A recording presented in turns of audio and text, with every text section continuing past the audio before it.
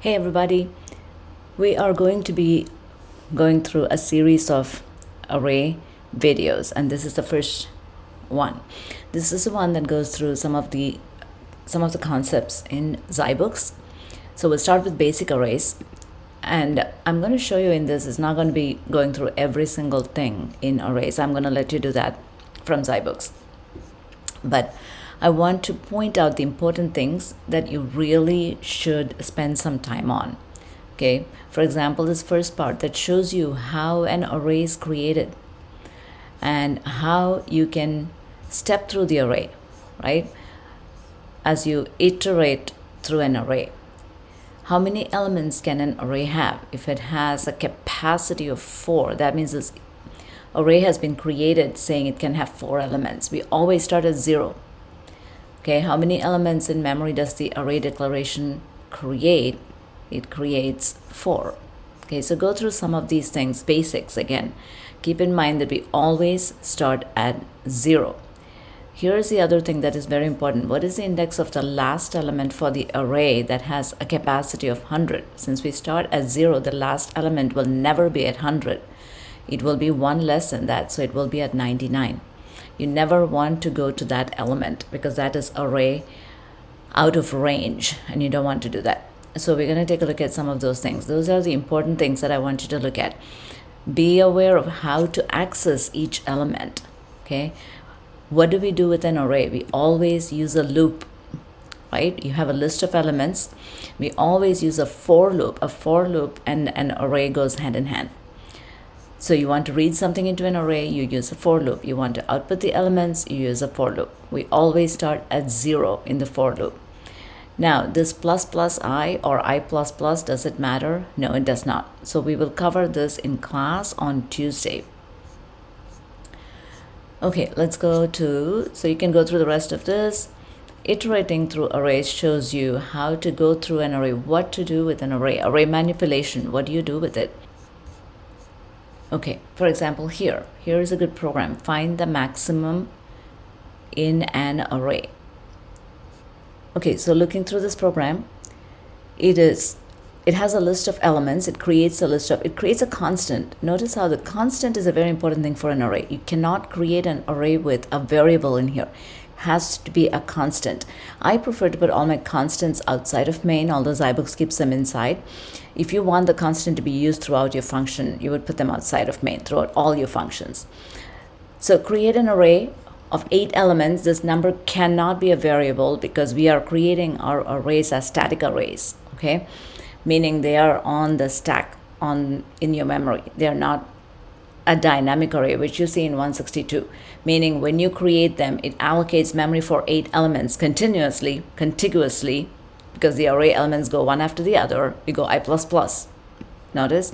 And so your array has to be contiguous, and so it blocks a certain amount of memory, and then you can't quite increase or decrease the memory as you go through your program. It has to be done when your program is done. So when your program is running during runtime, we cannot quite change that. All right, so those are things that we see in 162. So you use a for loop to read the array elements. Then to find the maximum value, notice we have a max val, which will store the maximum value. Now you all know how to find the maximum value through a list of numbers. You've done this in 161A, and we've done this. I've shown you a sample program at the beginning of this term. But with a list of numbers, again, you set, once you have read the elements into the array, you set the first value of the array to the maximum value. The first value is the largest. Do not set your max val to 0, because if your list had negative numbers, then your max val would never find the largest negative number. The same with min val. If you set it to 0, and if your list had negative numbers, it would never find the negative number as the smallest value. So you must always set it to the first value in the list, which is the largest so far. Then you compare every element in the list with max val, and if there is an element that is greater than max val, then max val becomes that value, and then you keep going until you get to the end of the list. Okay, so this is a very important algorithm that you should look at, because we use that later in some of our assignments. So that will help you figure that out. accessing an array out of bounds, make sure you look at this. You do not want to access an array out of range. Okay, so watch this video that talks about that. Out of bounds will give you a segmentation fault on the server. And anytime you work with an array and you see a segmentation fault or core dumped, you can be assured that somewhere your array has gone out of bounds. Okay. The other thing I want to point out is multiple arrays are nothing but parallel arrays. I have some videos on that. You can take a look at it. But I want to jump to the section where they talk about reversing an array. And there is a very good example, a debugging example of reversing an array. And I really want you to step through that because it talks about hand tracing code. Hand tracing code is very important, manual tracing when you work with arrays, as to figure out why your array is not working. So this is an example where they have a list of elements and they try to reverse the whole thing, meaning without using extra arrays. You can't have another array and say, here, I'm going to copy from the end into the new array. You can't do that. You don't want to have another array because it's a waste of memory to have to create an array. Of course, here you only have 8 elements, but you could have an array with 10,000 elements and you don't want to create another array. So we are going to use the existing array and we're going to try and swap values. So you swap the first and last value, then you move one closer, and then you swap the next 2 values. You move one closer and you keep swapping until you get to the middle.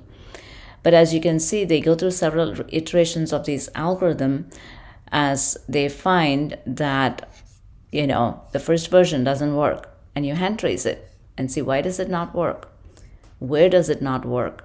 And so going through this whole exercise of trying to figure out why your algorithm doesn't work is a very important concept. And you don't want to stop halfway through saying, oh, it works. You want to go through the entire algorithm. Remember, we talked about this yesterday. You want to go through the entire loop to make sure that every element is being swapped until you get to the last one and make sure that the whole array looks good. And in order to do that, you will need to write it all out on paper as you're stepping through your algorithm. So drawing pictures and writing once you start working with an array is a very important thing to do. So I will see you in the next video where we will talk about manipulating elements of an array.